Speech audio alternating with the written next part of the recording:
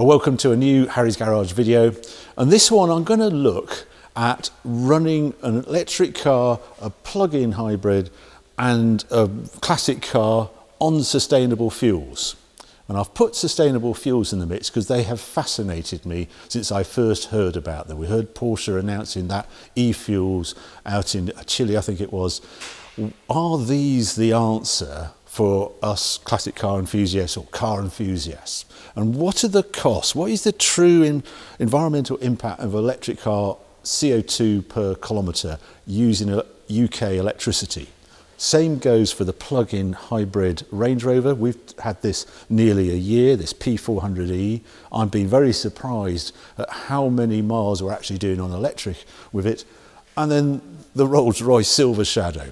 What happens if I was to run that on sustainable fuel? What's the costs? What's the environmental impact? Is it the answer? So that's what this video is going to be about. Right, I'm going to go through a whole load of numbers and I'm going to kick off with the BMW. Now, you will be seeing a conventional Harry's Garage test of this car. So this is the BMW i4 M50.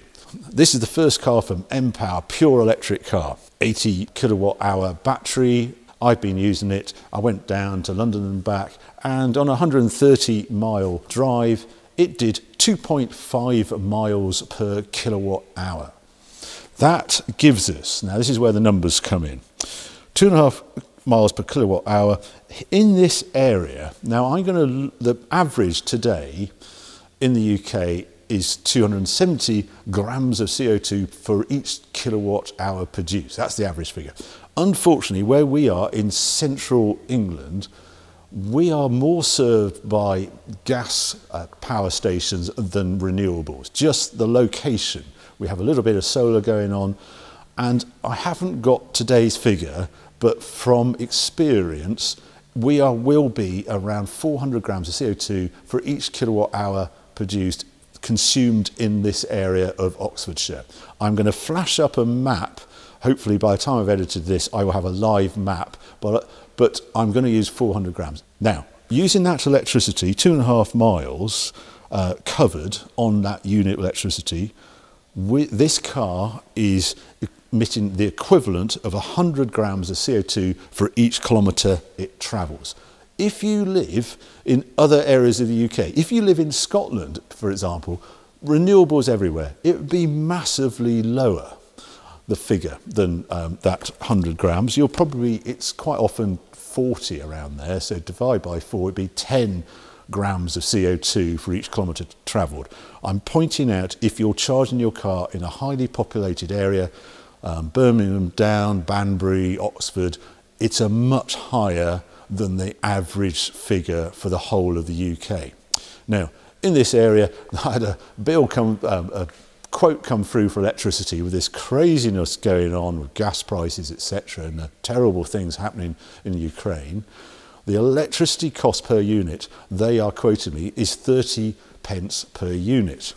Do 2.5 miles at 30 pence a unit, and it will cost you 12 pence per mile to travel in this car. If you're using a quick charger somewhere, you pay a lot more for your unit of electricity. It could be up to 50p, 60p, and then it'll be double. So 20, 24 pence per mile to travel in your pure electric car. Now, turning to our Range Rover, P400e. We've had this 11 months now, and it's on just ticked over 13,000 miles. So we're averaging about 1,200 miles a month. And it does everything. We plug it in religiously as soon as we get home. My grandson lives at home, he's going to school, so it does school run, it does shopping, we go out in it. So it's lots of short journeys and the occasional long journey. And I am amazed at the figures we are getting from this car. For over the last 8,837 miles, this car has averaged 69.1 mpg from a Range Rover. Would never have expected that before we got it. It has a 4-cylinder 2-litre petrol engine and a battery that gives it a 24-mile range or thereabouts. Now, what's that when we compare it to the electric car in cost per mile and the actual CO2 equivalent? The little curveball I've got here, I'm going to explain my situation. I put a wind turbine in at the house back in 2007, a 6 kilowatt wind turbine, and that has produced a lot of electricity. We're a windy spot. I've noticed so far in 2022, over the 2 months, it's produced 1,200 units, so let's call it 600 units of electricity a month. That at, say, 2 miles per kilowatt is enough to run this for 1,200 miles, but we're not doing 1,200 miles on a pure electric. We are doing around 60% of our motoring on electric. That works out at 720 miles of the 1,200 on pure electric. I have no cost on that electricity. So this is my cost with this car, with our own generated electricity, and fuel at £1.60 a litre, cost per mile for thus, in this Range Rover, 10.5 pence per mile. Actually cheaper than the pure electric. Now you're all shouting at the screen that if I added in the electric cost at the same cost as the BMW, it would be more, and you are correct. We would be using 360 units of electricity at 30p. That adds 9 pence per mile for the price of this car, running this car. It's actually 19.5 pence per mile. So there you go, lots of numbers to crunch, but much, much closer having a plug-in hybrid compared to an EV car than you might imagine. Oh, I haven't mentioned the CO2. The CO2 on the Range Rover at 69.1 mpg, there is a number you use. The magic number is 6760. If you divide 6760 by the mpg, you get the equivalent of how much CO2 per kilometre. And the number for the Range Rover is 97 grams of CO2 per kilometre. So less, just a smidgen less than the BMW living where we do. Now, what happens when we get to the Rolls-Royce? Now, sustainable fuel. What does sustainable fuel, what is it? It's a very intriguing topic, actually. Sustainable fuel from Corison, they use ethanol to gasoline method. There is also methanol to gasoline method, which is what Porsche are doing out in Chile. And just quickly, methanol to gasoline, basically you use somewhere where there's a huge amount of power. So Chile, all the wind coming off the Pacific, or in the Sahara Desert, loads of solar power, and then you're taking the CO2 out of the atmosphere, and through a process that was actually invented by ExxonMobil many years ago, you can turn CO2 into gasoline with a fuel. Don't ask me about the science, it's a formula, I don't know that bit, but you basically use that power. And if you're thinking, oh, you could use that, all that power you're generating, and we could plug in, use that electric in the UK.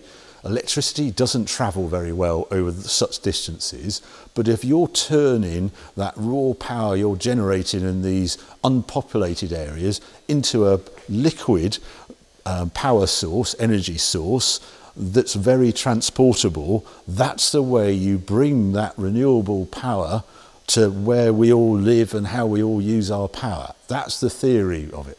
Now, this sustain, which is what they're calling the fuel, is actually produced from biomass waste, is the easy way to describe it. It could be sugar beet tops in the agriculture industry, it could be paper waste, it could be lumber, it's waste product. What they want is starch and sugars, goes into ethanol and then into gasoline. It's quite a complicated process. It's rated as a renewable fuel source. This basically, what the trick is with sustainable fuels like this, no fossil fuel in this fuel, so you are not releasing CO2 that is locked under the Earth's crust. You're using plant matter that has absorbed the CO2 in the atmosphere and converting it into fuel. And when I put it into a car, then the tailpipe CO2 is just returning that CO2 that was absorbed by the plant a few months ago back into atmosphere. So it's a cycle. And the cycle means that you're not actually increasing the amount of CO2 in the atmosphere. That's the core thing with global warming. If we burn a fossil fuel that's been locked away for millions of years, that CO2 increases the amount of CO2 in the atmosphere and you get global warming. Sustainable fuel is harvesting the CO2 in the atmosphere already there, turning it into fuel, we burn the fuel, CO2 goes up, then we consume it again to turn it into fuel, and it's a cycle. That's how it works. So this sustainable fuel does seem to be a very good option for running all the cars in here and not worrying about global warming because we're not actually growing the amount of CO2 in the atmosphere. There is a slight downside at the moment with this fuel, and that is it's more expensive than conventional fuel. It's effectively double the price compared to regular unleaded. At the moment, this fuel is creating great interest in the motorsport division. You would have seen that, especially in lower racing in this year's Dakar Rally, in that fantastic car that ProDrive developed on this fuel. That is actually Appendix J as it's termed, so that's a racing fuel.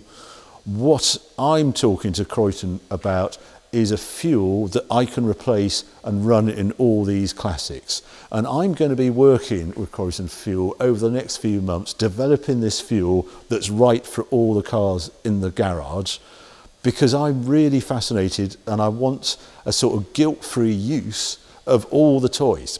If I look at that Ferrari Testarossa or the F40 or the 911, those cars have an indefinite life. This Rolls-Royce was produced over 50 years ago.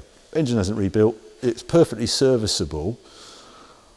And if I can then run it on a fuel that has no damaging effect on the atmosphere, isn't that what we're all after? And so I am really keen on working this. There is a downside, as I say, the cost of the fuel. The cost per mile, if I put it in this Rolls-Royce, we say £3 a litre at the moment. Well, I'm up to 80 pence a mile to run my Rolls-Royce on that fuel. But it only does 1,000 miles a year, say. So £800 to run this Rolls-Royce for the year, and no growth in CO2 into the atmosphere, no release of global warming gases, extra gases. And I always come back, it's so much noise there on this subject, I find, and I always try and simplify it and say, what will the planet, will it notice if I make this change? If I buy that electric car, will it notice an improvement? Well, the answer where I live in Oxfordshire is because the domestic electricity grid supplies me quite dirty electricity because I'm nowhere near the renewable areas. The planet wouldn't really notice me running around in that electric car. The reduction in CO2 is not great. But what the planet will notice, and I haven't discussed yet, is the construction of all these new electric cars. We seem to ignore it, but there's no way the planet ignores it. Making an electric car is energy intensive. It releases an awful lot of CO2 just purely during the manufacturing. Now, manufacturers are trying to get around this, and BMW are trying harder than anybody to reduce the amount of CO2 during the construction of that car. But the planet will notice that all these new cars coming out. There's no escaping that a battery in particular is highly energy intensive. It uses a lot of energy to manufacture. That means a release of a lot of CO2. And we have to watch that. If you care about the planet, we actually should be keeping these cars longer. And there's no better example than perhaps this Rolls-Royce that's 52 years old and still going. So what we can't say is an electric car is zero emission. When it comes to the running costs, I can get round that by producing my own power. Yes, I've got the turbine for the house. I'm now also looking at solar panels, 30 kilowatt system. If you watch my farming channel, you'll get to hear more about that. But for me, the plug-in hybrid, while we're in this process of transition to an electric future, I actually like the electric sensation of doing miles in traffic around here, the silence. I like that bit. I detest the inconvenience of having to charge it away from home and all the horror stories and the charger's not working and the hour and something to charge up. I don't want that, and I just think we're not actually curing the planet for climate change by all moving to electric until we have the supply of electricity a whole lot cleaner, greener than it is at the moment. And I look at that BMW, it's 2.3 tons it weighs, and it's given me a range of under 200 miles in my experience with that car. And I think we've got to get it better. That Range Rover, I can fill up with electricity and petrol and do 400 miles, and I go on a long journey and I can refill it with fuel, and that's fine. And then I do my local journeys wherever I'm arriving, and it's on electric, all on electric, and I come back. So I just think we've got to look at that technology. It's a bit like your mobile phone. It's not only a phone, it's a camera as well, it's a calculator, it's a connection to the web. That is a multi-purpose vehicle, a plug-in hybrid, compared to a sole purpose with the electric car that does one job, but it is very dependent on how fast you can charge it, etc. But sustainable fuels, will they allow me to run my fleet of classic cars forevermore? This isn't going to wear out. How many electric cars of today are going to be around in 52 years' time like this Rolls-Royce?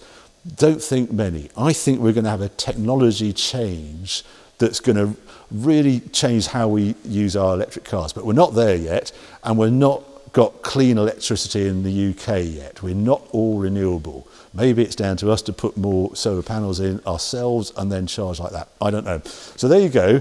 You're going to be hearing a lot more about sustain and Croydon fuels on Harry's Garage, because for me, on my classic cars, this I think is the answer. I'm going to be working on them, developing the right fuel to run the classics, and you're going to see it in motorsport sort of thing as well. So there you go, a different sort of video. Hope you enjoyed it. If you have, keep watching, keep subscribing, more videos coming along very soon.